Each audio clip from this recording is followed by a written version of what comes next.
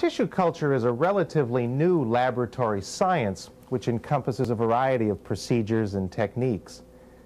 Simply stated, tissue culture is the method by which plant and animal cells and tissues are grown on a sterile media. Until recently, most tissue culture studies were directed at medical and drug research. But now, scientists are broadening their perspectives to utilize tissue culture in nearly all phases of agriculture with tremendous possibilities. For example, animal scientists use tissue culture to accomplish embryo transfer and bovine embryo division.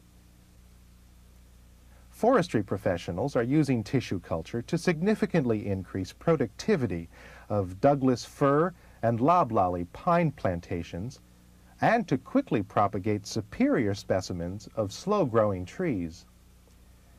In the food industry, tissue culture provides a means by which protein-rich sweeteners are being developed for baked goods, jams, ice cream, and candies to raise the nutritional value of these foods. Aided by tissue culture, plant pathologists have created experimental bacteria that inhibit frost formation on plant leaves. Soon, strawberries and other tender crops will be able to sustain temporary periods of low temperatures without damage. Crop scientists have made spectacular advancements through tissue culture.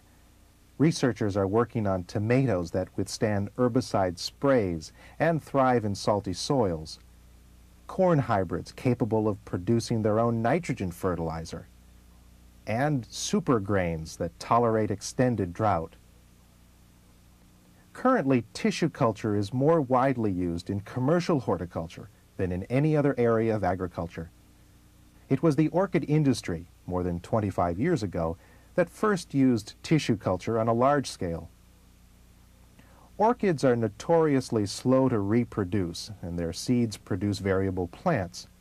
To compound the problem, orchids are extremely susceptible to virus infections that are easily passed through conventional propagation methods. However, by surface sterilizing the virus-free shoot tips of orchids and propagating them by tissue culture, growers are assured that the resulting plants are free of pathogens and identical to the original plant. Nursery professionals are finding that tissue culture produces these genetically identical plants quickly, economically, and with less labor, space, and maintenance than is needed by traditional methods. For example, one grower uses tissue culture to produce 1,000 daylilies each week on just 30 square feet of shelf space. Another grower, using conventional propagation methods, would need a half acre to produce the same number of daylilies. Tissue culture techniques also enable growers to produce vast numbers of plants when mother stock is in short supply. As another example, Dutch iris normally produce about 5 daughter bulbs per year under optimum conditions.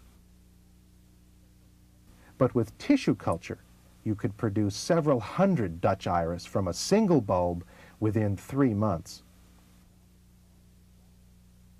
The potential for rapid mass production makes tissue culture particularly appealing in commercial horticulture. An Oregon nursery produces 5 million certified tree rootstocks each year, while a foliage plant nursery produces 100,000 Boston ferns each month. One of the largest tissue culture labs in California plans to produce more than 25 million plants annually. Because tissue-cultured plants have a guaranteed health status, it's possible to transport plants into countries formerly inaccessible due to strict quarantine regulations. This means we can look forward to rapid worldwide introduction of new and improved plants in the not-too-distant future.